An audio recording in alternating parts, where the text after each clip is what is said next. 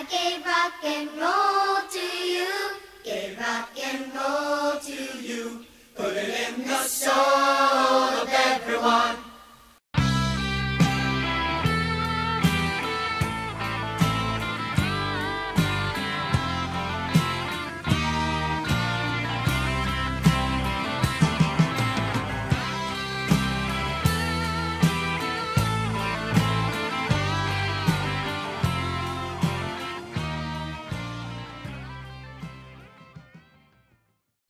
Greetings to all of you, our Area 312 crew, and also to anyone new who may be joining us today. We have quite a treat in store for you today. The band that we are talking to today, this band went on to become one of the biggest bands in Christian rock history. And we're going to be talking to the original band today. Now, over the course of time, this band put out 24 albums, sold over 10 million records, won 4 Grammys, 10 Dove Awards. They were the first Christian rock band to be inducted into the Gospel Music Hall of Fame. And they're also the first Christian rock band to have their memorabilia put into the Hard Rock Cafe. This is a band that really needs no introduction, but I'm going to do it anyway. This today is the original Petra. And we've got 3 of the guys with us. We've got John DeGroff, we've got Bill Glover, we've got Greg Hough, and a little bit later, we're going to be joined by Bob Hartman. So for right now, we're going to start talking about some of what these guys have been doing since the days of Petra.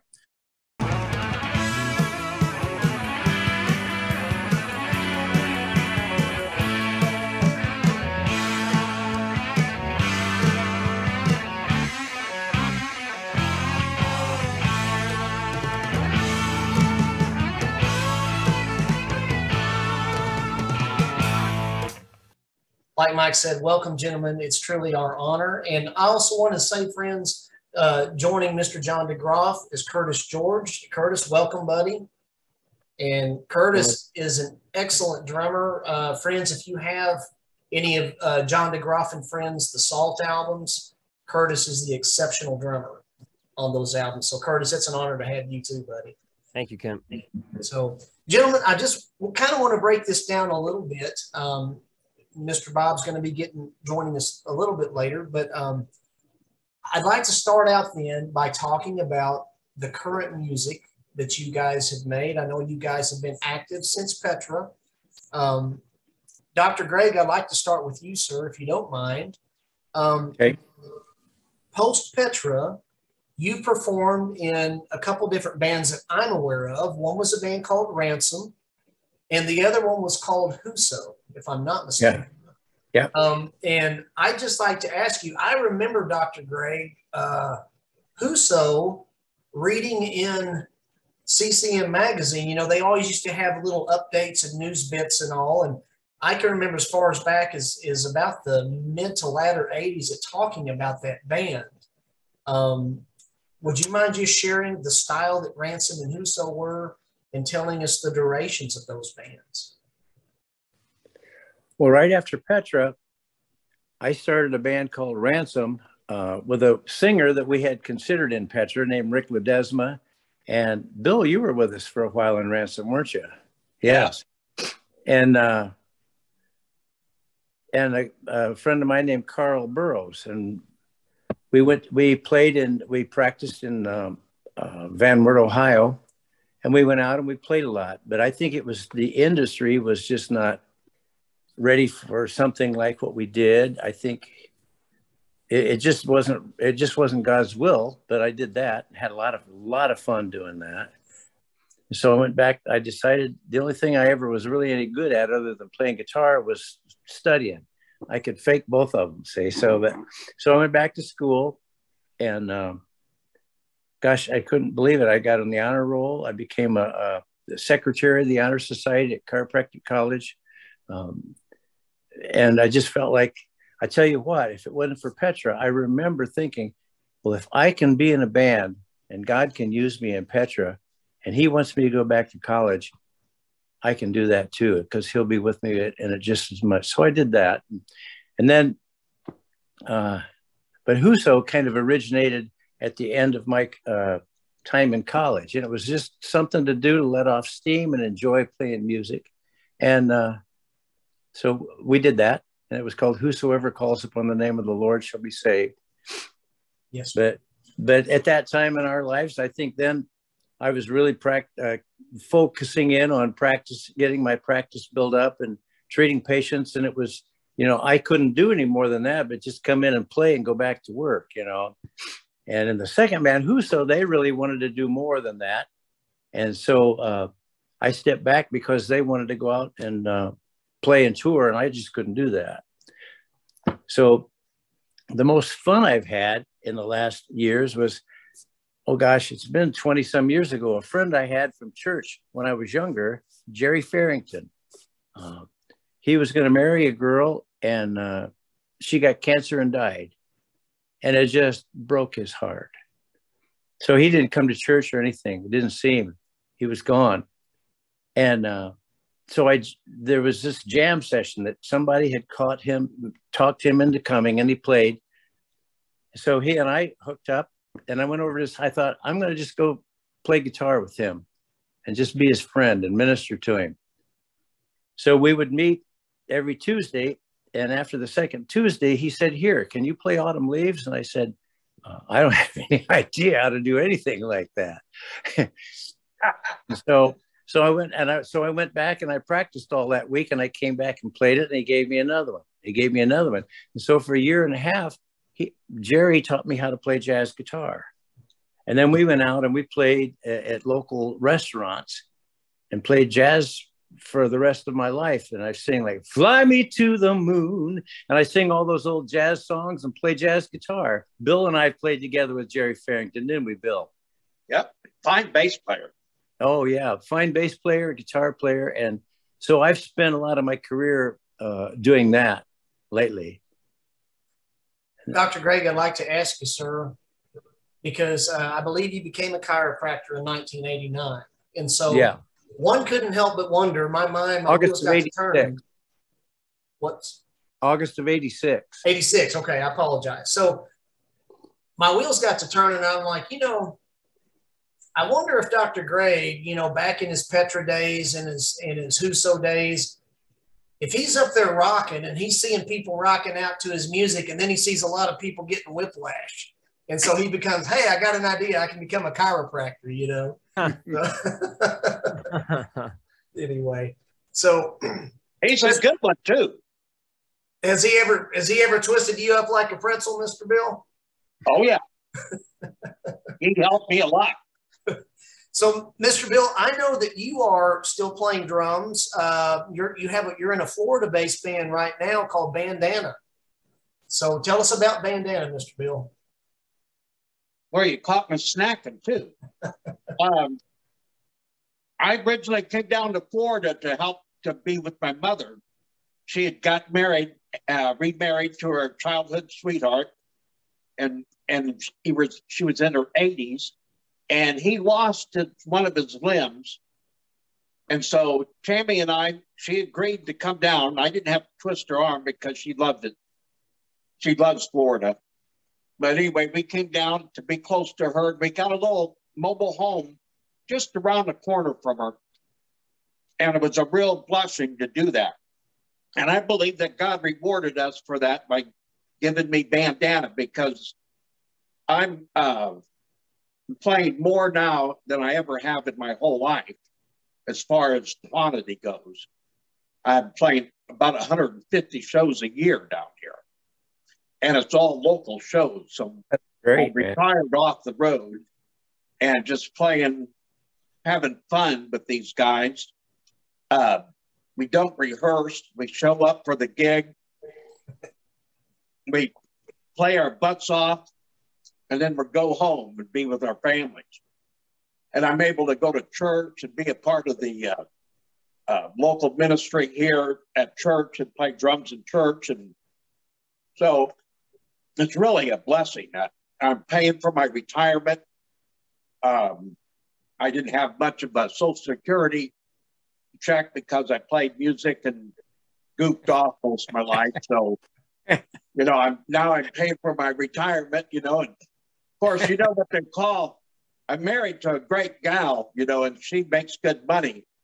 So, you know what you call a musician or a drummer, guitarist or whatever they may be, without a wife, don't you? Broke. Homeless.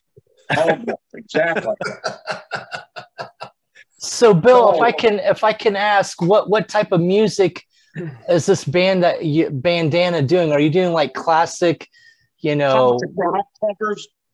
Okay. Cream. We do Cream. We do the Doobie Brothers. You know, all of that. Okay. Bob Dylan, Neil Young, just anything that we can sing. None of us can sing like Journey, so we don't do any Journey.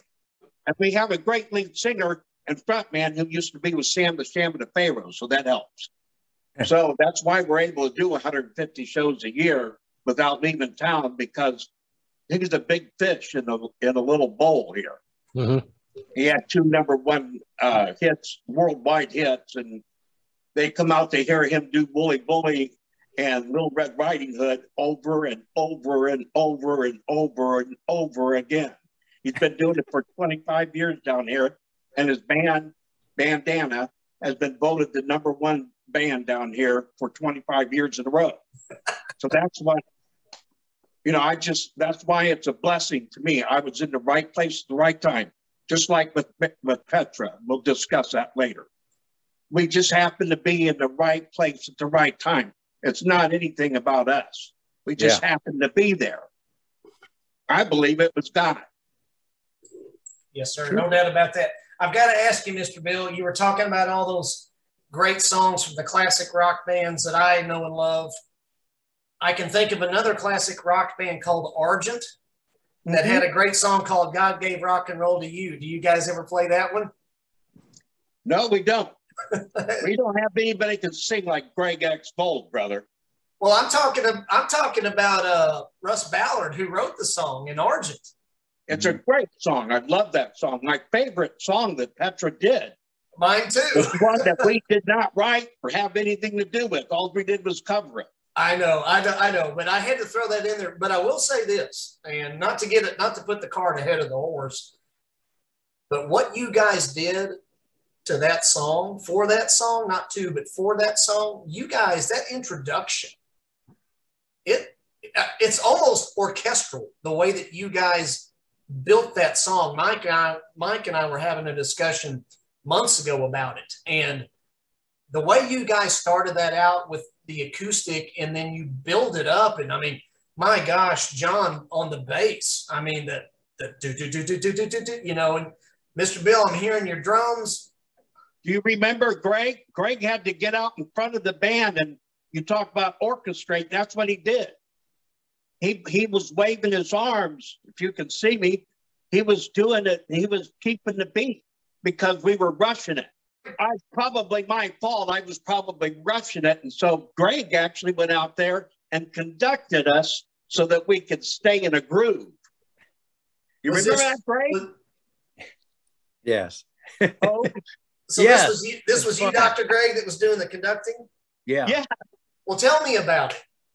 Oh, it's fantastic. We kept rushing it. Remember, John? And they said, we got to slow it down. You're rushing.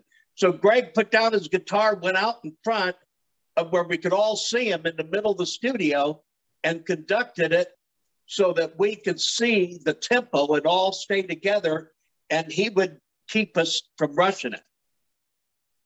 I really don't remember. That's how we did that song. It was one of the hardest songs, really the hardest song I recorded on both of those albums. The first and the second album was that song. It was a very difficult song. It was, I think it's an anthem. I think it's the Christian stairway to heaven, in my opinion. You guys made it your own. You certainly did. And I absolutely loved your rendition. To me, that's the quintessential rendition between Argent. I mean, you know, you guys were so awesome doing that. And I need to get to you, Mr. John. Mr. John, you along with Mr. Bill, Dr. Greg, you guys released GHF, and that was circa 2013. Is that correct?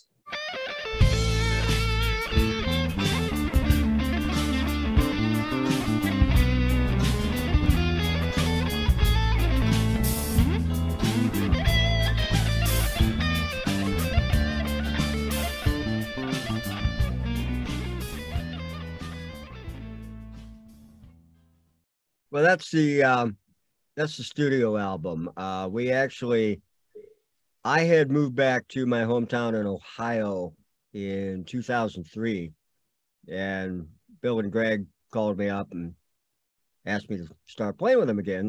They had a band, and our first gig that we never played was somewhere up in Michigan. I can't remember the town, but that was recorded live right off of the soundboard. And it didn't sound too Hastings, Michigan. Hastings, Michigan. You're right. And what we did was we heard it and figured, okay, let's put this out on a CD, a live CD. It was our very first show after I'd moved back. It was 2004. I moved back in 2003. And we called it Honestly Live because there was no way to fix any mistakes in it. So we just did it, put it out there. There's Greg claims he's got a few copies left in his garage somewhere, but I think we have 100 copies made up or something like that. And I've got one or two left. We sold a few of them. It's got some bloopers on it, but it's got some stuff that Bob or Bill and Greg wrote, and it's some old Petra stuff, and it's not bad. And then we did the second one, 2013, right? Yeah. Okay. And that we did in Greg's office using computer software, and I'm pretty proud of it. It's for not putting any money into studio time, it came out sounding pretty well, and some good tunes on it. We used the same mics that we used in Petra, John, to record the drums. Yeah, really? I don't remember that, but it was. Wow. We were in Greg's. It was a storeroom with a lot of his files and a couple of desks, and there's just enough room to stand in, basically, to do this. It was like a big closet where we recorded that album. Yeah. So you guys had GHF, God is Forgiven. And at this interval, gentlemen, is there, if somebody is, because I don't know, and we're going to talk about Salt and John DeGroff and friends here in a second, Mr. John, but for GHF, if somebody would like to go purchase, I believe it's Volume 1, what's the best place for them to purchase Volume 1 at? I have copies, and I know there's probably some stuff out there, but I definitely have copies. Curtis and I have put together a merchandise page for Salt, and copies of GHF materials available through that. Okay, so Mr. John, whenever we air this, and I think you did mention that you would get those links to me, and friends out there, I will put all descriptions to the links if you want to get some Salt or GHF material. It'll all be in the description below, so I'll be sure to do that. Mr. John, I'd like to ask you about your John DeGroff and Friends, the Salt albums. I know your first one came out, I believe, in 2018, and then your sophomore effort, Trophy Hunting for Unicorns. It was released in, I believe, late 2020. So an interesting aspect to me about Salt is that aside from, I know Dr. Greg has played some guitar on those albums, and then John Schlitt guesting on vocals. So tell us about Salt, Mr. John, and tell us how John Schlitt came into to be in the fold with doing some material with you.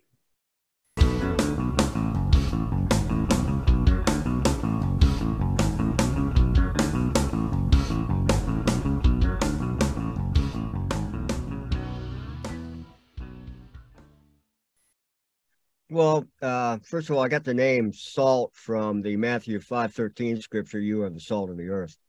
And I like one-word band names because at my age, it's easy to remember, like my favorite band, Yes, Petra. one-word names. I can remember that. So Salt just seemed like a great name for a Christian band, and I love that that scripture, because when Christ calls you the salt of the earth, salt was a very prized commodity in the ancient world. It was also used as a preservative. And so when he's calling you the salt of the earth, he's giving you a lot of value, and he's also kind of giving you a job. We're the preservative. If we are the preservative, Christianity and Christians are the preservative, you know, what would this world be without us? So there's a kind of a double meaning to that, and I've always thought it'd be a great name for a band. And I've always been into what's known as progressive rock. In other words, music you can't dance to. I've never been able to find guys who wanted to play it. I mean, I've worked with guys who have incredible chops, but just find somebody who has the mindset to play progressive rock is a little different. Then Curtis and I play in a three-piece band called the Gary Gerard Group. We both had a gig last night, so both of us, if we seem a little fuzzy right now, that's why. But three-piece band, that's how I met him. And what's bizarre is we started talking. He's into the bands I grew up with. He's into Yes. He's into King Crimson. He's into Kansas. He's into bands that somebody his age shouldn't even know. And not only does he like that music, he can play it. And then my best friend growing up is a guy named Dan Liu, who is my age, and he's the closest thing I have to a brother. And we were in bands throughout high school, and I've always wanted to work with Dan again. And he's on he's on both Salt albums. He wrote even though it's prog rock and jazz, Dan wrote a rockabilly tune for the album. It's called Anachronistic Anachronism. And, you know, I just said, here, I want you to have a track all your own, do whatever you want. I don't care. And the guy who was the producer or the owner of Rottweiler Records, Sean Browning, heard the instrumental take, and it didn't have lyrics yet. And he said, this needs words. I said, well, I'll tell you what, I didn't write it. Dan Liu did. So put the two of you guys together. So Sean wrote the words and came up with and did the vocals. And interesting thing, Sean has a band called Grave Robber, which these guys are a costume band. They make The Walking Dead look like GQ models, to put it bluntly. And Grave Robber, the name Grave Robber comes from a Petra song. And one of his drummers was Curtis's uncle, a guy named Dave Oliver. And Dave was in the Gerard band. So there's kind of this weird circle again of how everybody knew everybody. Well, Sean just sold the Grave Robber label to a label out of Texas called Mythic Panda. And they have both albums now. They're Christians. And basically, Salt is the anomaly. Everything else on Rottweiler and Mythic Panda are very thrash metal, what some people call barking bands, which I guess is unfair, but that gives you an idea of what they sound like. You know, the really heavy stuff. We're not. We're prog rock and jazz and whatever we want to do. And I keep saying, because it's prog rock, I can do whatever I want. Which is really basically true. You can use any genre and steal from it and call it prog rock. And we are currently right now starting the writing process for the third album. And one of our goals, we are the only band in Rottweiler and Mythic Panda who has not played live. We've done this backwards. We did albums, and we have a fan base because of Petra, but we've never done a live show. So the goal is this year to start the next album, start the third one. Most of the music is written, but we've just got to start the rehearsal process. Dan Liu's going to have a track again. We have a wonderful keyboard player by the name of John McCorkle, who is just brilliant.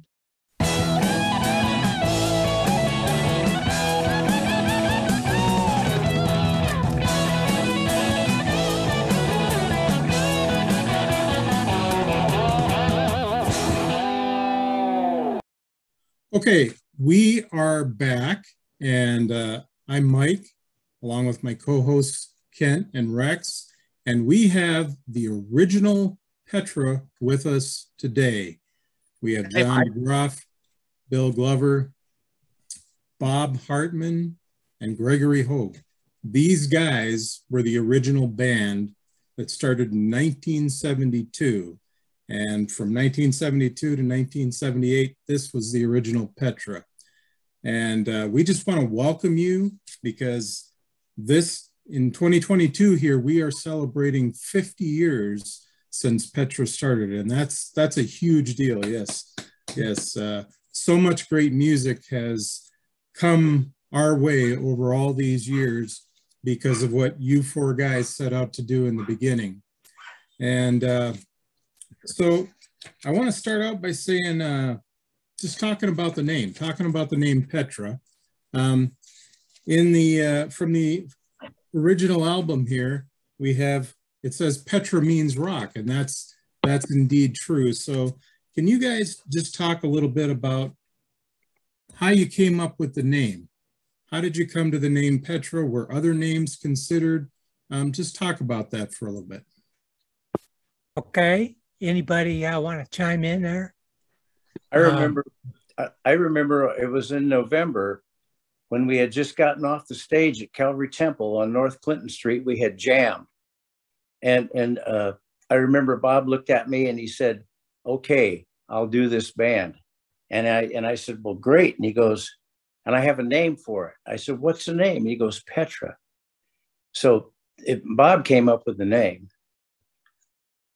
Well, we were Bible students at the time, and so we were exposed to a lot of Greek language.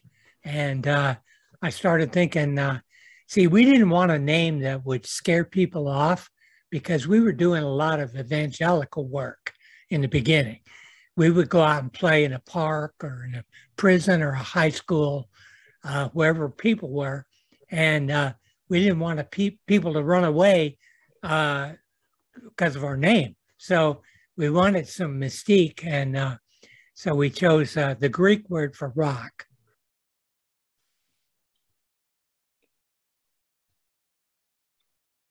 So talk then a little bit about how the four of you actually came together. Well, let's see. Now, John and I were in a band over in Ohio. John came from a small town outside of where I lived, and we had a band, a three-piece band for a while. And actually, some of the first original songs from the Petra album were written and performed by that band. And then John got the call to go to the Bible school. And so it was later when I got the call, and I told Greg, because Greg and I had been jamming, he would come over to my house and we would sit there and play. And I said, "Greg, I'm supposed to go to Bible school." And he said, "Well, I'll go too." And when we got there, there was, lo and behold, a drummer. And so we thought, hey, let's get together and jam. I remember meeting Greg the first time. I became a Christian in 1971, and we were having Bible studies at Bob's house in Bryan, Ohio. And there was a married couple, Phil and Sandy Gonzalez, who brought Greg over to jam one time. And I remember coming into Bob's house, and here's this loon with hair down to his waist, just playing, shredding leads, just standing there. And I was still in high school. And that's how I remember meeting Greg. You've just incredible guitar player. And Bob is absolutely correct. After I graduated, ended up in Fort Wayne, Indiana at Calvary Temple's Christian Training Center. And the way I remember, the very first night I was in Fort Wayne, I met Bill at church at Calvary Temple. I went over there for some reason, and I believe Bill was in the basement with some guys, Jack DeJardins and some other guys, and you were jamming, and you asked me to jam with you, and I didn't have my bass with me at that moment, and decided to kind of, you know, eventually, yeah, later we will. And I think it was about a month or two later. Pardon me? I just now remember now that you speak about it. And I think it was about a month or so after that that Bob and Greg, these two guys, moved over, found a house on the clear end of Fort Wayne, started living together, and started attending church and the school. And really, just like what Bob said, you know, we just started playing, just started jamming, and figured, okay, we're going to do this. Let's do it.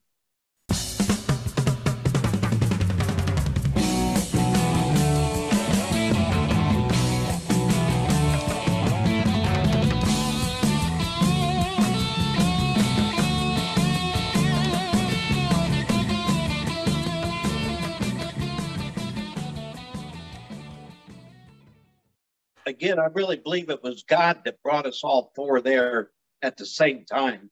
I don't think there was any accident there. It was my home church, but I had been on the road already with Gene Cotton and living in Nashville. Then before that, I was on the road with my Uncle Bob with Tommy Rowe and the Romans. So I had just come home because I was drafted and had to go get my physical. They gave me a 4F because I'm mentally unable to do things that they required in service at that time. So they gave me a 4F and sent me on my way. And I went back home to Fort Wayne and started going to that same school, the Christian Training Center, because I was the drummer of that church. That was our church. And it was, you know, the whole timing, though, I believe was God for all four of us to be there at the same time. Amen. Yeah, let me say this. I think it was providential as well that it was that church that we ended up in. Of course, they had a coffee house ministry called the Adam's Apple, which was very big in the area, very influential for Christ, all in that whole tri-state area, Indiana, Michigan, Ohio. And because we were a part of that, and because we were part of that church, which was a very progressive church, I mean, they actually let us practice in the basement. Mm-hmm. And I mean, we'd be rocking out and we'd look up and there'd be the pastor standing back in the back and he'd be nodding his head, and we knew all along he was thinking, I don't understand this, but I know these boys and they're pretty good kids, so we'll just see what happens. And, you know, because we were in an atmosphere like that, I think God allowed us to prosper, because when we would go out, sometimes we would get hit with phenomenal opposition. And to be able to come home and know that we were welcomed and thought of seriously as a ministry, I think that healed a lot of the wounds we got when we went out on the road.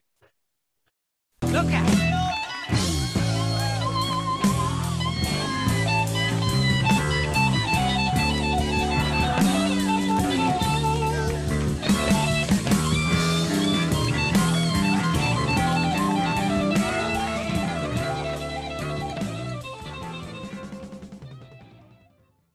There's one thing I'd like to interject too, and I've said this during a couple Petra fan conventions.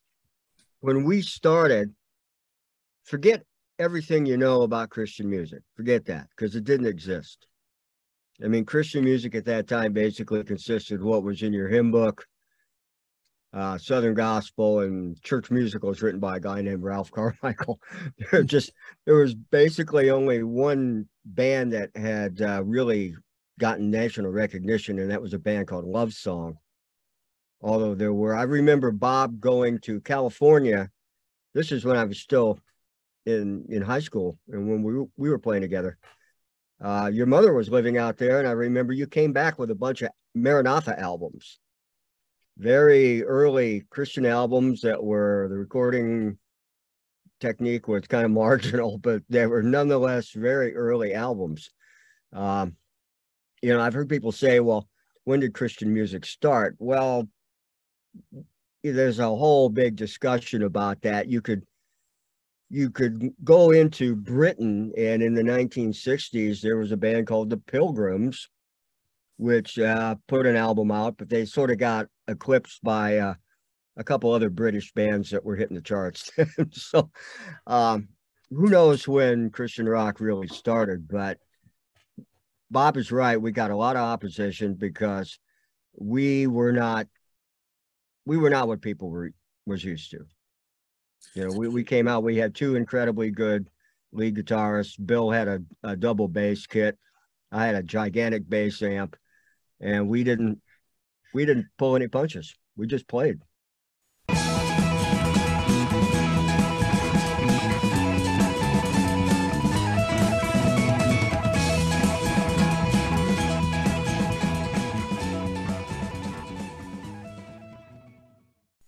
There's also cultural opposition a bit with just rock and roll.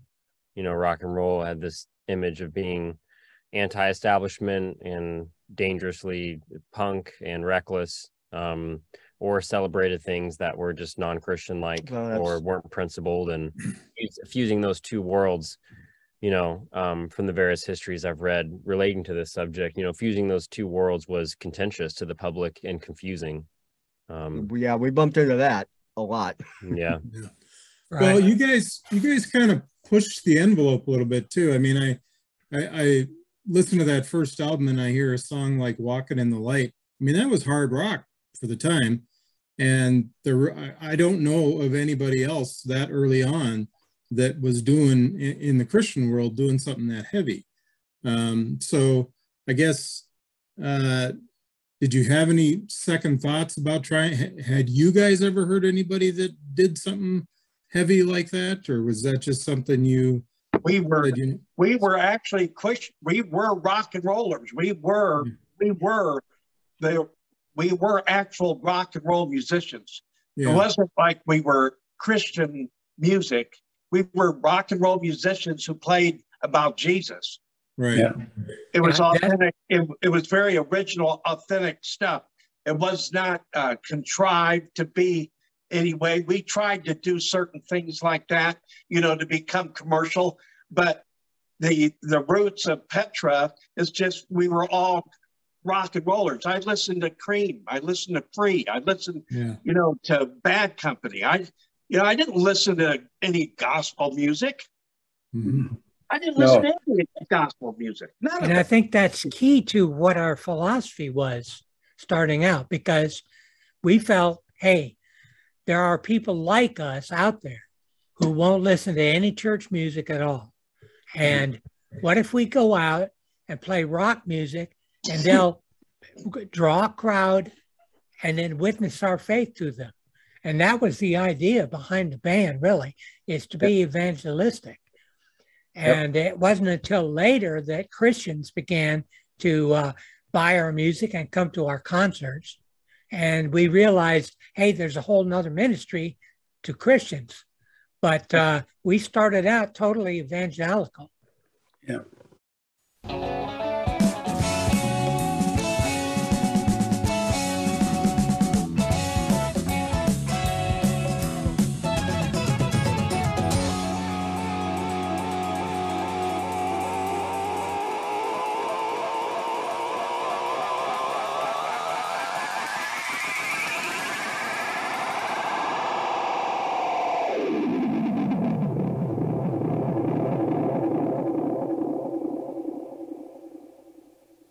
If I may say something really quick, just to make mention, so I don't forget, Mr. Bill, you mentioned some of the bands that had influenced you, and it's funny you mentioned Free, because I wrote down 3 bands that original Petra reminded me of, and those 3 bands were Free, the Allman Brothers, and the James Gang. And listening to, and I mean that as a compliment, because I love each of those bands for different reasons. But Come and Join Us in the eponymous first album, I absolutely love, and something that I would like for our viewers to know. I make these little musical passages, these little edits that are interspersed between the interview. And I've got about 50 frames of music that going through musical passages through the first two albums. And I'm like, well, I have to keep this. This is so good. And I have to keep this. This is so good. What I want you to know, our viewers out there, I'm going to put a link in the description when this episode airs. And it's going to be a supplement to this episode. And I didn't throw anything away. And the reason why I kept it all is because I would like for the viewers to listen to the free spirit and the jamming that quite frankly are really only found on the first two albums. There was much more of a free spirit of the 70s that are encompassed in those albums. And it's amazing to me what you guys were laying down. Now, I first came on board with Petra. Petra was the very first, for lack of a better term, Christian rock band that I ever encountered. And that was in 1982. But I discovered the first two albums probably the subsequent year in 83 is when I found out about Come and Join Us in the eponymous album. But I just want to say that the free spirit and the jamming that are on the first two albums are just unbelievable. And so I'm putting a supplement in, and you can find it in the description below. Just amazing musicianship.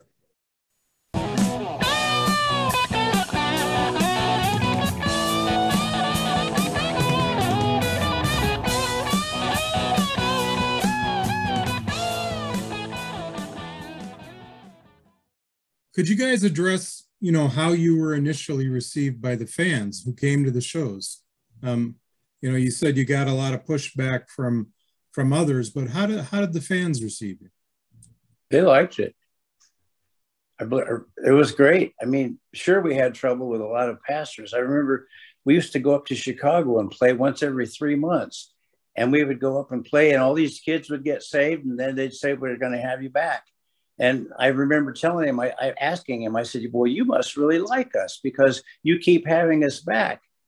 And he said, no, I don't like your music at all. he said, but the kids do, and they get saved. So we're going to keep asking you back. So we went up to Chicago about every 3 months for a while. But the kids, I think a lot of the kids just took to it, really. It was the older people and the people in charge generally who didn't like what we did. But like I said, he tolerated it because the kids got saved and he knew it. One time they set us out in the park. Remember, they set us up in the park. There's a bunch of church people waiting for us to play. We started playing. They all got up and left. And then all the kids that were in the park came and kids got saved. Yeah. 17. We played and we drove every person out of that. And you could see that the kid, that the youth pastor and the pastor, you could see them, they had their heads bowed and the pastor was talking to him. I remember standing up there and we started playing and we played a medley.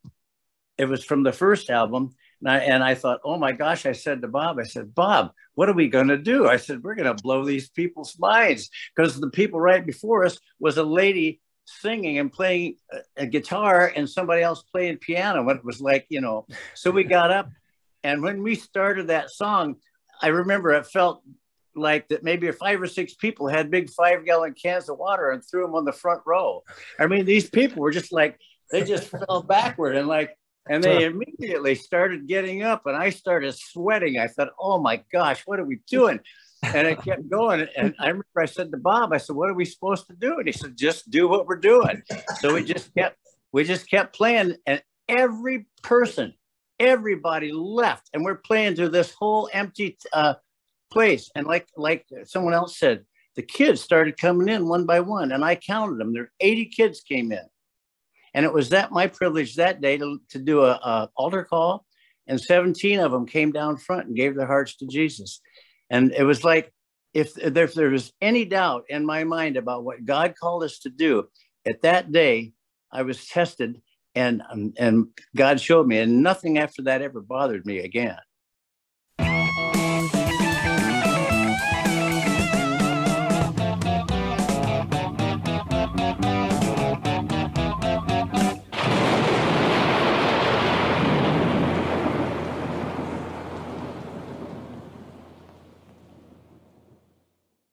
There's another story similar to that. We were playing I think it was a high school auditorium, and there was a bunch of, I hate to say maybe they were Mennonites, it's the type of faith where the ladies wear that little covering thingy.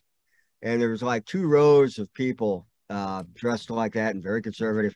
And Bill actually said something. He said, listen, if there's anybody here, you don't think you're going to like rock and roll, maybe you ought to leave now. And 2 rows of people got up, left. So that was at least honest. I remember what we all felt like when we pull up to a church and start unloading our equipment, and the youth pastor come out and say, you guys don't play loud, do you? They look like Mennonites. I mean, we would do everything. We would put blankets over our amps. We would turn our speakers around backwards. We would do anything to try to not be so loud, but there was no getting around it. We were a rock band. And when we got into the right situation, that's where we could shine and where God could use us the most. But, you know, it was just so hard to try to accommodate certain situations when they didn't know what to expect at all. And I don't know why they would book us if they didn't know what to expect, but they did. I heard a lady, one time a lady said, no, a guy, he said, well, we didn't think you'd sound like that. And I said, well, don't you have our album? And he goes, yeah, but we didn't think you'd sound like that. He couldn't believe it. He had our album and he still couldn't believe we did what we did on the album. It was like, it was mystifying to us. Well, go ahead, Rex. Well, I just want to say, I mean, a couple of things, observations. One, now 50 years later, it's hard to like put yourself back in there, like how churches were and just everything. And I just want to say thank you guys again, because you were true pioneers. And I'm sure that you guys took a tremendous amount of grief. And I'm sure there was some self-doubt and like, you know, just, are we always just going to get beat down by all these church people who don't understand what we're trying to do? So thank you so much. It didn't help that Bob and Greg brought Marshall snacks to every gig. Yes. Well, there wasn't much else available back then. No. And they worked well outside. Remember when we played in Texas and they told us they could hear us 8 miles away, like it was next door? Yeah. Remember we played at a Kmart parking lot, and 800 kids showed up, and we played outside on a couple of flatbed trailers, and they got a phone call. Someone said 8 miles away they could hear us like we were next door. But you know, Texas was so flat. That was Odessa, wasn't it? Huh? That was Odessa, wasn't it? I don't know. Your brother set us up for that. Yeah, Midland, Odessa. Yeah. Yeah. That was a tremendous show. There was all kinds of people saved there. Yeah. That's a great church. They knew exactly what we were doing. They had us all over the radio before we got there, and the place was full of non-Christians wanting to hear Petra. Yeah.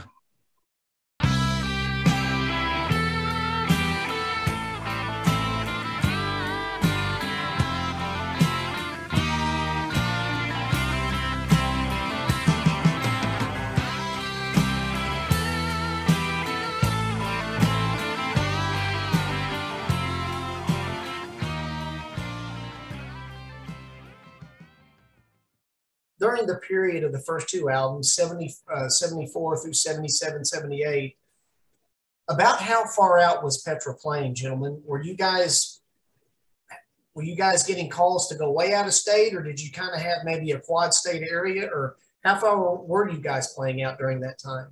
Well, that's a good question, because Bill just brought up Texas. And when we drove all the way from Indiana to Texas, that was the longest we'd ever gone anywhere. In a Plymouth Duster.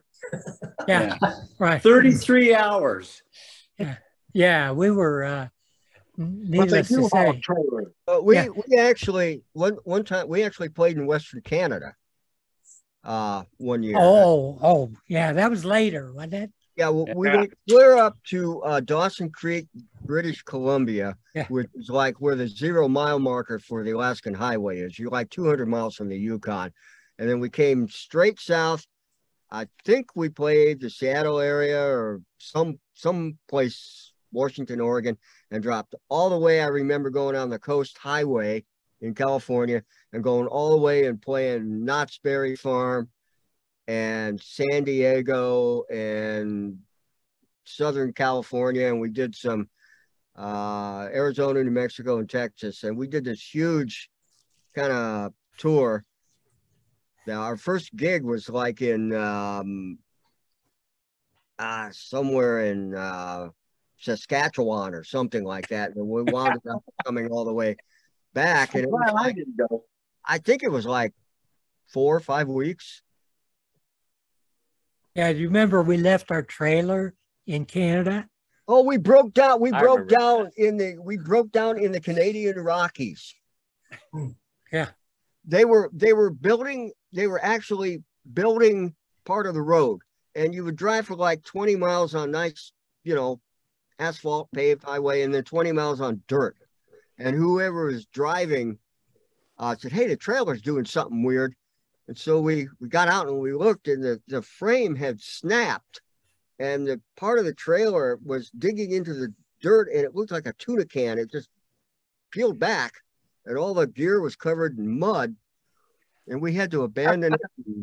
We were like 100 miles from Vancouver, or what's the next big city there? I'm blanking on geography. Prince Albert. We went to Prince Albert. We rented a U-Haul van. Yeah. We went up, unloaded all the gear into the U-Haul van.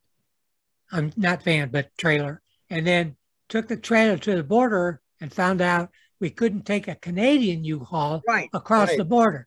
So we had to leave the trailer, Canadian trailer in Canada, go across and get an American U-Haul trailer, drive back to Canada, unload our gear from the Canadian trailer into the American trailer, and went the rest of the way on the tour. Yeah, that was a lot of fun. Yeah, we didn't have a gig that day, and I think we spent like $500 doing all that. But yeah, I'll never forget that. Jeez. Hey guys, I remember that. I'm glad I left then. I'm glad I left before that happened.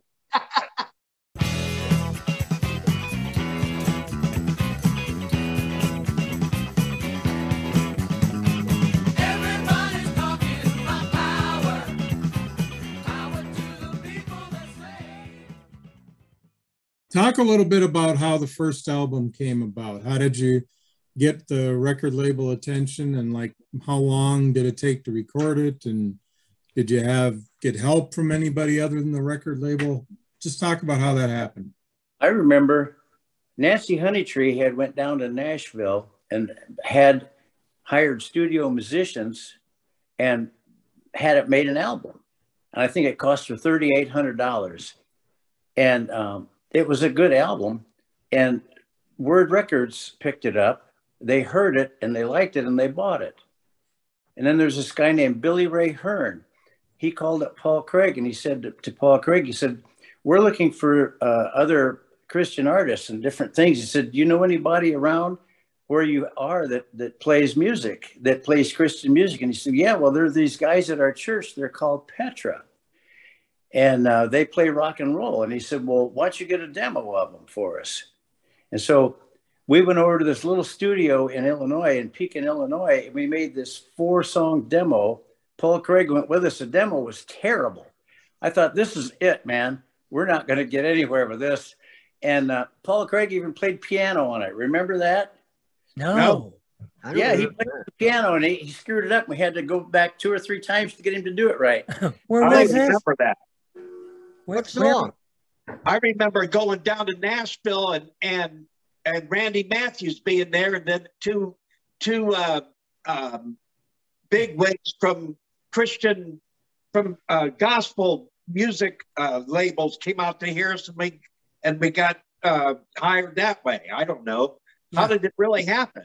That's what I remember too, Bill, is that they offered to do an album for us, and there was some kind of catch financially to where I remember when we went in the studio, we told the engineer, the person who ran the studio, that we would do it there, but they'd have to do it for free.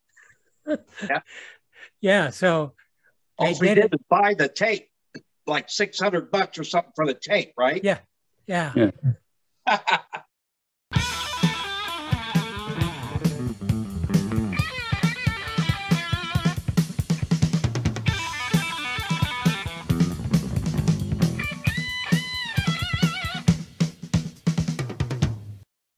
Dr. Gregg, did I hear you correctly? Did you say that you all had recorded a 4-song demo? Yeah, over in Pekin, Illinois. And as far as I remember, they sent that tape in, and I thought, this is the end of our music career. And then the next thing you know, Billy Ray Hearn and a couple other guys came to hear us play at the Adam's Apple when they were in that garage type thing. And I remember standing there, I couldn't believe it. They wanted to use us after hearing that demo. You remember when Billy Ray Hearn came to the Adam's Apple and we played in front of about 60 or 70 people, and they were there, and it was like, oh my gosh, this is really going to happen. Huh. No, I don't remember. I don't remember that. I don't remember that. So that begs the question, if I may ask, do any of you gentlemen still have that 4-song demo or those songs from that demo? I don't even remember that we did a demo. I do remember going to Pekin to do a demo. I don't remember 4 songs, but I remember we did it. Well, that's when we recorded the album. No, we actually went down there to do a demo and only did a couple first. Yeah. Well, I'm pretty sure of that. Greg's right about that, but as far as I just don't remember it. My point is that the thing with going to Nashville and dealing with some of the people that Randy Matthews knew. Yeah. Now the deal came about through Paul Craig Pano, who was the assistant pastor of our church and technically our manager at that time. Yeah. Well, that begs the question because four old guys with different memories here. It's going to be exactly. I think it would be they all kind of they all go together though to make one thing. I think all of what everybody said was part of it. Mm-hmm. Yeah, when we went down there to Nashville, we were kind of courting Randy Matthews. We'd been to his house and everything. We were kind of courting him to be lead singer, or he was courting us to be his backup band, or both. Right. I don't know. Right. That's exactly right. Yeah.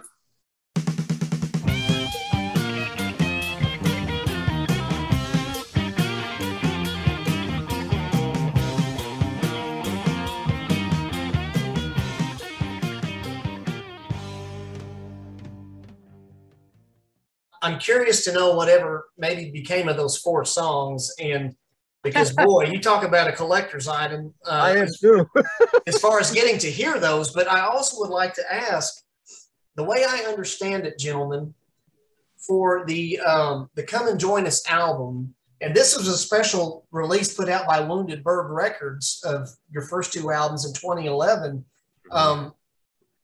Killing My Old Man, the way I understand it, that song was originally recorded for the Come and Join Us album. And yet, I'm not sure who nixed it, but at the record label, they would not allow that song to be included for Come and Join Us. And as we all know, it was later re-recorded and put on Never Say Die. But gentlemen, is there an official studio recording from you guys, the original Petra, that was done for the Come and Join Us album?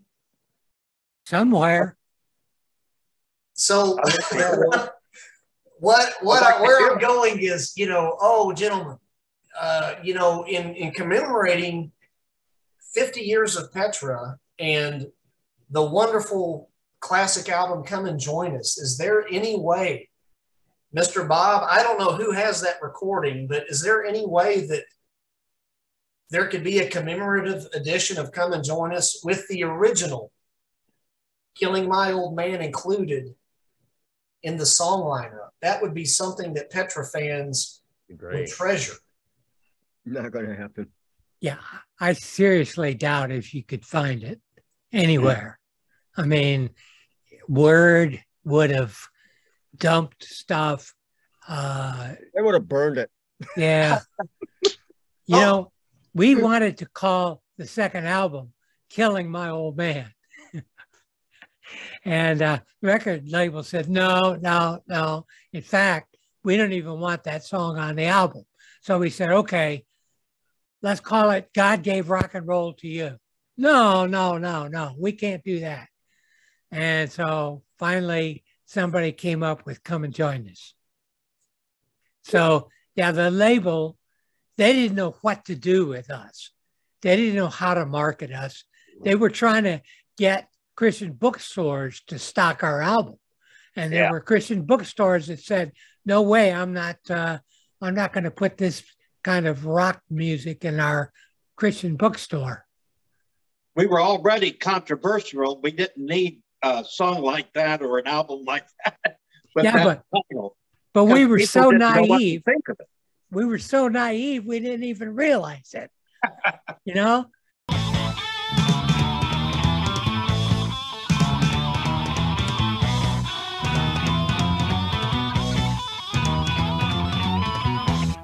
I was familiar with the song God Gave Rock and Roll to You by Argent, but you guys certainly made it your own with the arrangement that you put on it. It's so beautiful at the beginning and the build, and Curtis was he was shaking his head agreeing with me. It's so almost orchestral in its arrangement. I would like to know whose idea was that to bring that song to the table, and you guys certainly reworked the lyrics. I know the record label had some opposition to it, but how did you guys say, hey, because, you know, that was actually probably the first Christian rock anthem that was ever made out there. Whose idea was it to include that? That was Dan Brock. Dan Brock, yeah. Dan Brock? Yep, it's his idea. That was Dan Brock, yeah. He knew that song. song. I thought you did that, Bob. No, I didn't even know that song. Okay. Dan Brock brought it. Well, and Vince DePaul. Yes. Remember Vince DePaul? Yeah. He was Styx manager. He became a Christian, and I don't know how he heard about us, but we started working with Brock and DePaul at that point in time. And yeah, it was Brock who said, you guys need to check this out and maybe do it. Yeah. Okay. Just FYI, guys, Vince DePaul, you guys remember Vince? Yeah. Yeah, I'm still in contact with Vince. In fact, we're going to be going over to Nashville to have lunch with him and his wife in September. Tell him hello. He's still totally on fire for God. It's really wonderful to see. Tell him we said hi. Yeah, I will. Yeah, that'd be cool. Another thing about God Gave Rock and Roll to You, this was the first time that we ever got to hear Greg X. Voles doing lead vocals for a Petra song. And of course, he also did Woman Don't You Know on that album. Talk to us a little bit about how that came about, that he first guest vocaled for the band.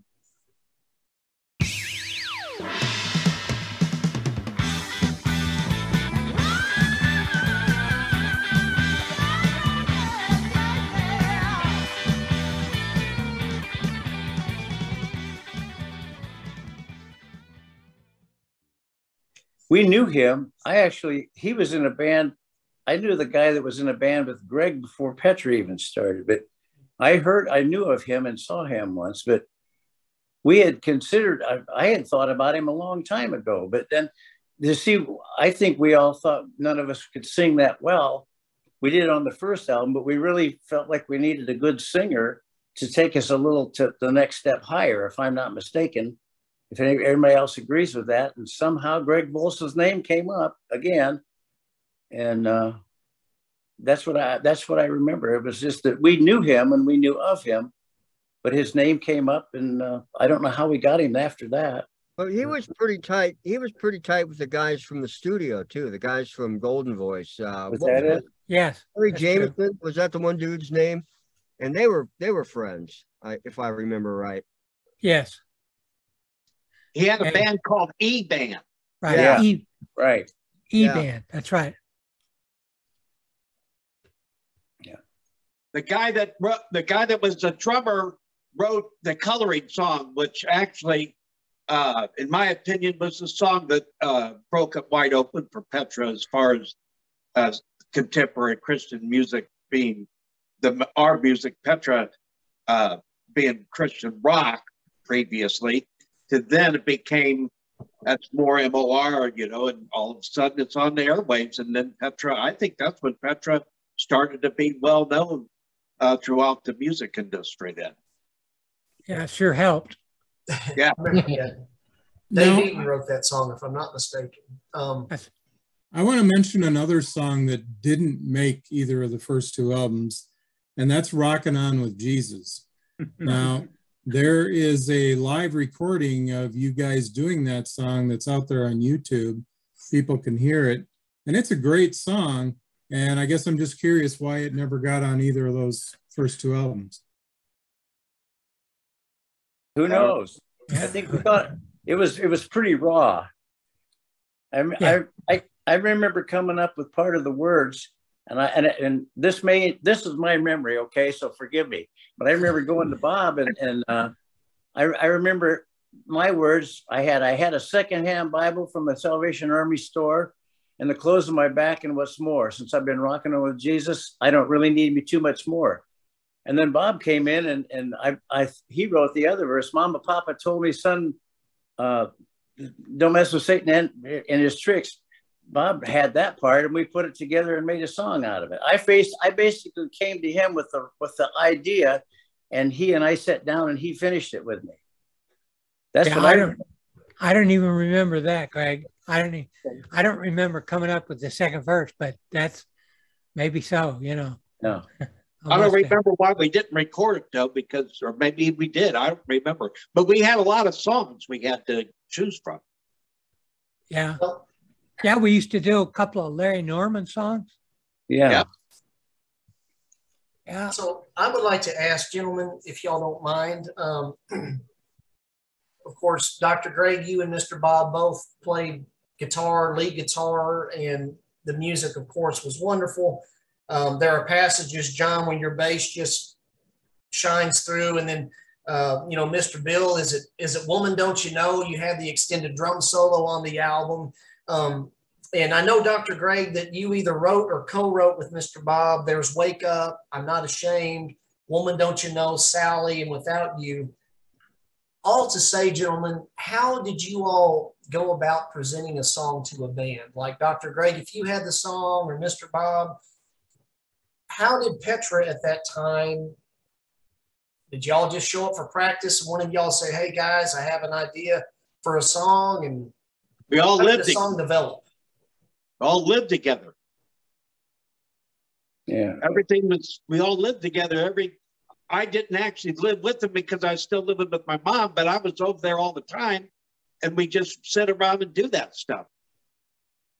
Bob and I did a lot of double leads together and all that. So he would come to me with an idea, and we would sit down.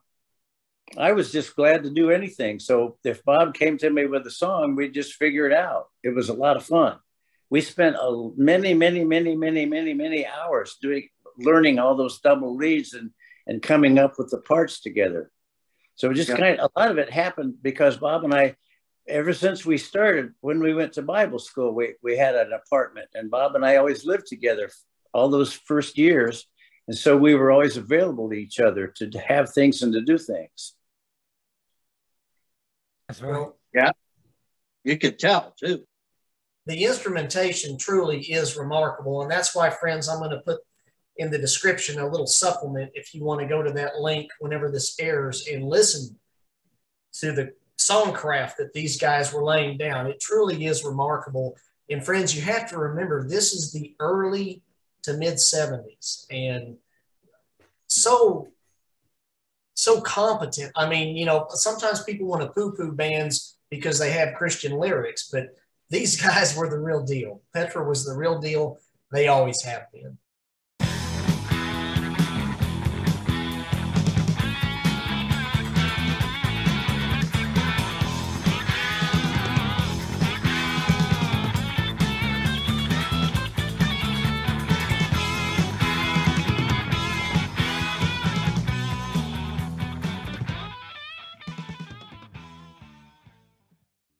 Well, and again, the version of God Gave Rock and Roll to You that you guys did, to me, that is hands down the best version that's ever been made. The instrumentation, the whole arrangement, it's just outstanding. You know, whether it's Kiss or Argent or whatever, I have never heard a version better than the one you guys did. Well, even the reprise of that is very, yeah. I even like the reprise that's on there at the end too. That's great also. I remember that somehow in my mind, I thought, wouldn't it be neat if we could have a little kid sing on this song? And somebody came up with a little kid. And she got up there and she sang, but there was just only a few of us. So she sang, and then she sang again, and she sang, and then she sang again, and then we all got there and we sang, and we kept singing over and over and over and over again, all over the top of it, until there was all these people. But it was just us 4 or 5 people with that little girl singing. No, okay, didn't Steve Camp sing on that album too? Or yes, it's in the credits, Greg, that Steve Camp did percussion and sang. Yes. Yeah. But I don't remember that. Yeah, remember that little girl that came in and started out on the reprise? Absolutely. She came to one of our concerts later as a grown-up woman. Yeah. Oh, wow. That's right. You're right. Wow. Wow. Remember me? No. Wow. That was great. Speaking of concerts, and Rex, help me out, buddy, because Sure. One of the questions we wanted to ask, gentlemen, I know that, and again, we are celebrating 50 years of Petra. And just congratulations to all of Petra, and you guys were the foundational members. We love each and every one of you and are grateful for the ministry that you all have had, and it's ministered to us. Rex, I know that Petra will be performing, and I believe it's also going to honor the original members. When is that? Yeah, I believe it's Saturday, August 20th at Buck Lake Ranch in Angola, Indiana. At the Campfire Festival. Is that correct, guys? Are you going to do a couple songs? That's right. Okay. Awesome. Can you reveal which songs that you all will be playing from the original Petra lineup? Yeah, we're going to do Get Back to the Bible. Nice. Very nice. That's the easiest one for us. Yeah. Well, and you guys also, because I've seen some pictures, was it in the earlier 2000s that you guys actually got together and played a few songs too? Yeah. Yes. 2005. Okay. Now, did we do rock songs when we did that? Yeah, we did. Yeah. Was that at the Adam's Apple? No, it was at the Assembly of God on the bypass. We did about 3 or 4 songs, but we did Lucas McGraw last, and then everybody died. Okay. There is a video on YouTube from that, and it's actually Walking in the Light that you guys play on the video. And Bob, you were playing slide guitar on there, which I was really thrilled to see, because I don't think I'd ever seen you play slide guitar before. That was in Enid, Oklahoma. Okay. All right. That's where that was taped. Okay. That was our first. That was the first time we had a reunion. Same year, and then later on, then we had the other one in November in Fort Wayne. Okay. All right.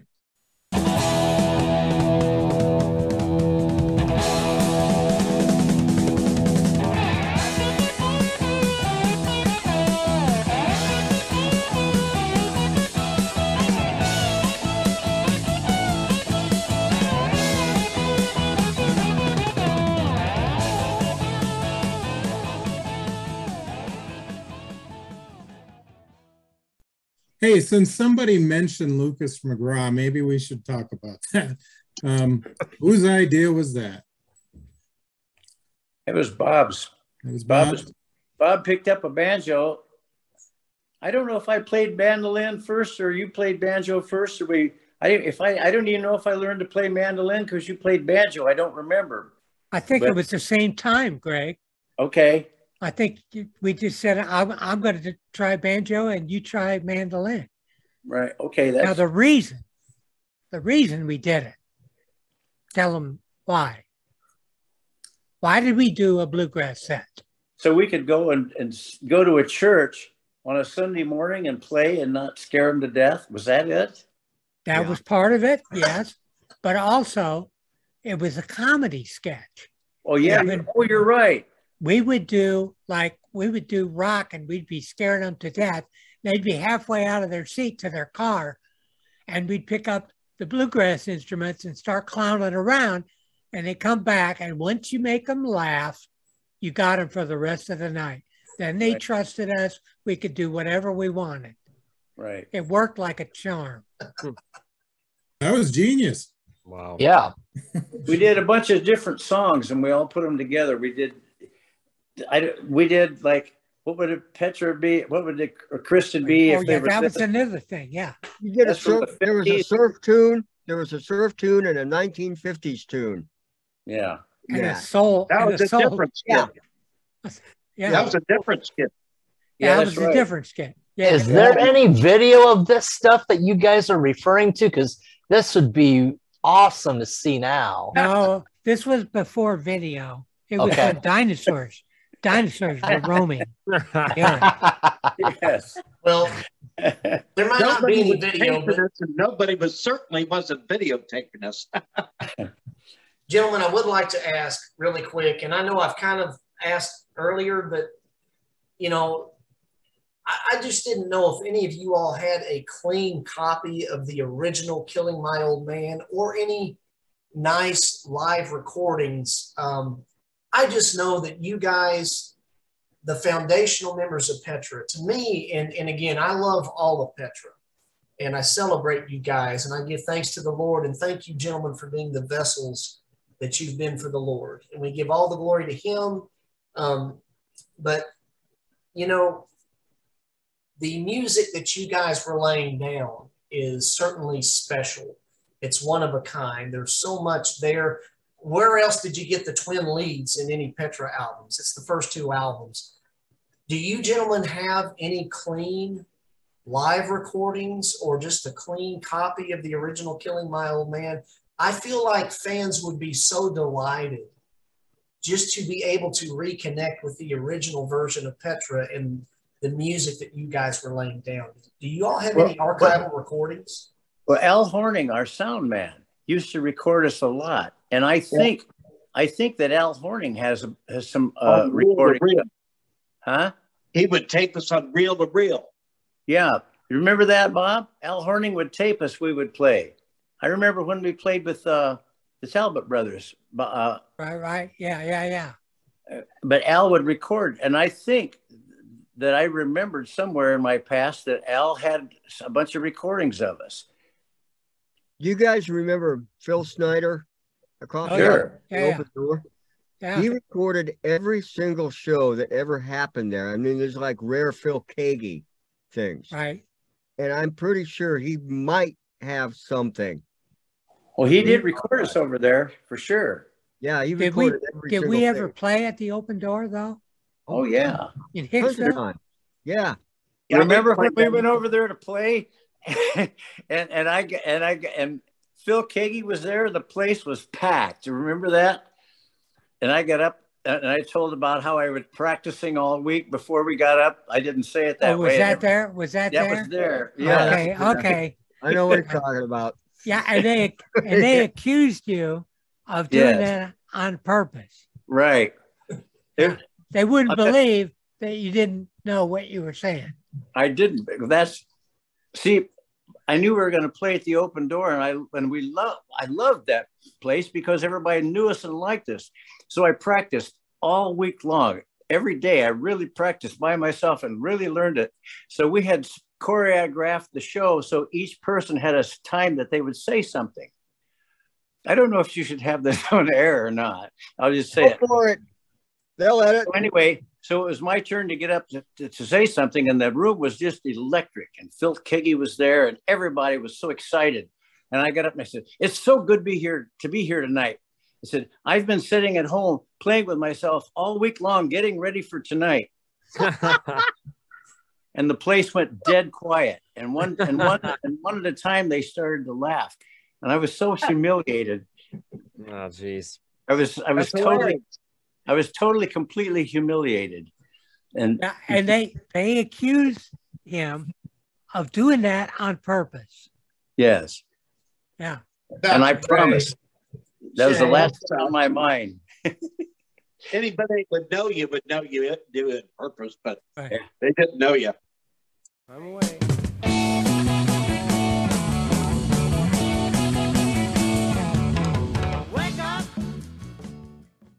I'd like to recap really quick, though, if you don't mind, with each of you about where you are at currently. Mr. John, I know that Salt is due for a third album. Curtis will be playing drums on it. I believe that Dr. Greg would be guesting on some more guitar. I got something for him to do. Yeah. When might that album be released, and do you have a title for that? I do have a working title. I don't want to say right now, but the way things are going, there's just been family considerations, and it's just been taking a long time to get everybody together to rehearse. Probably a year from now. Okay. The latest release, and it also features, again, John Schlitt guesting on some lead vocals. No, it does. Well, the latest release does, but the new one will not. Right. We are going to be using Mr. Sean Browning as vocalist. Yes. And I was referring to Trophy Hunting for Unicorns. John Schlitt does guest vocal Yes, on he's that. on that one. Yes. And I'll put the description to pick that up in the link. So thank you. And then Mr. Bill, you're still rocking and rolling with Bandana. Yep. Still going In fact, strong. I got a show. As soon as I get off of here, I got to go out to the bay and set up. And we'll be playing right on the water tonight from 7 to 10 o'clock. Nice. Very nice. Dr. Greg, are you still picking and grinning? I know, right? And cracking backs. Yep. I practice right now. I've spent the last few years learning 30s, 40s, and 50s jazz and singing it and playing jazz guitar. And it's just been a real passion for me. Wonderful. Now, are you in any specific bands playing jazz? I was with a guy for a long time. We called it Take Two. And there are just two of us. And I took Band in the Box and laid down all of the tracks, and except for the drums and myself. And so we had a bass and piano. And because in Fort Wayne, they pay $150 if there's one of you or if there's five of you. So we figured out if I recorded all the background, we could get up and sing and play, and everybody liked it. So we did a lot of that. Wonderful, wonderful. Mr. Bob, what about you, sir? I know that you're always busy. What's on your radar as far as any music is concerned? As far as any music is concerned, well, right now I'm trying to remember all the Petra songs for the 20th. And because we haven't done anything with Petra for almost 2 years now. So I have to go through all that and get my chops up to make sure I can cover it.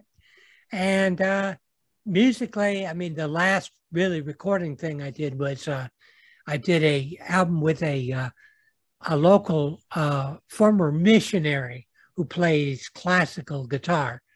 And he had released, it's kind of a long story, but he's released several albums in support of a missionary retreat that's here where I live.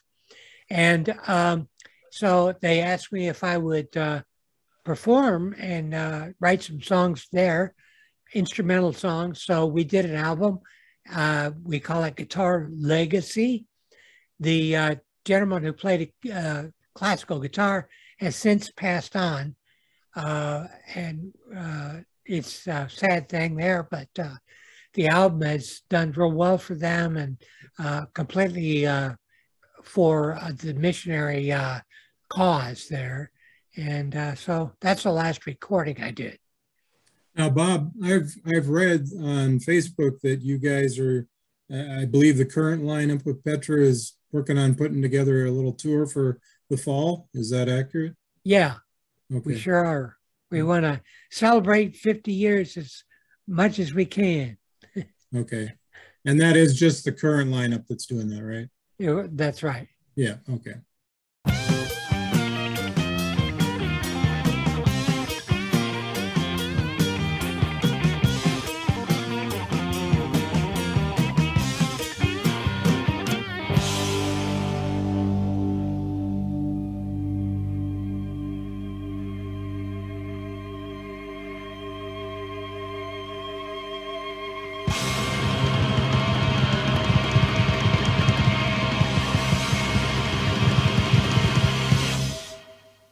Well, gentlemen, that's, again, thank each of you for being here.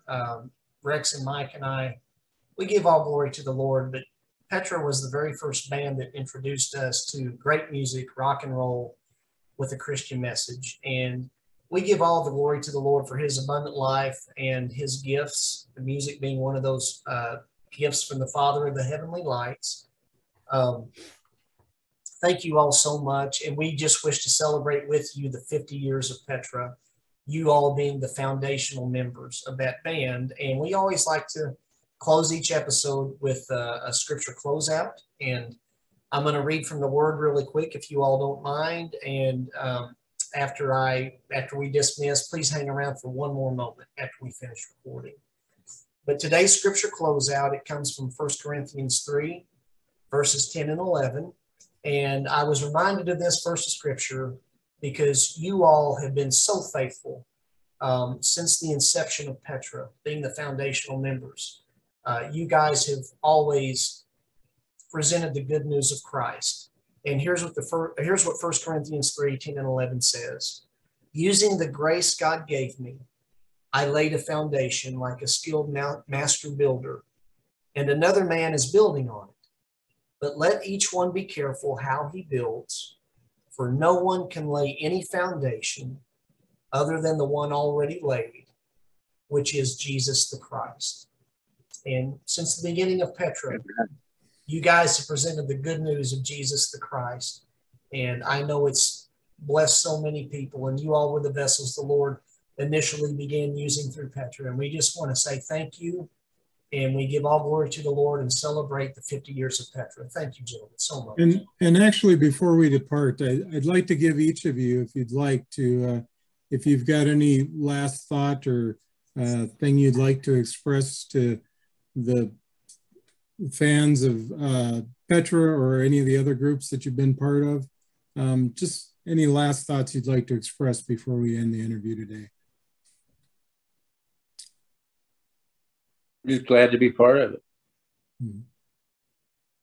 Yeah, it was a real honor and a privilege to be part of it. Yeah, on a personal front here, I can say that it's been comforting to see credit due to the original members and people still trying to honor the source of it all. You know, Petra is such a ubiquitous name in relationship to, yeah, there you go, Ken.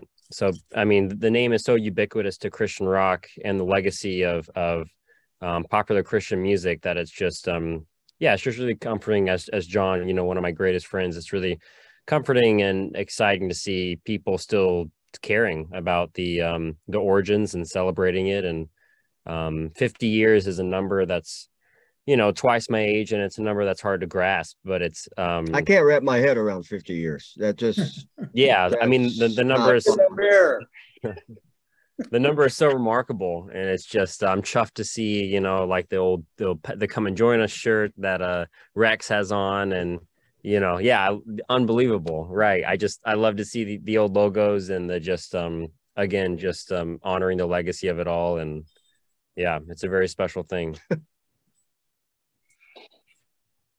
Well, I'm just happy that we're all still living above ground. That's true, yeah. Yeah. Nowhere to go but up, Mr. Bob. It only gets better from here, right? Yeah.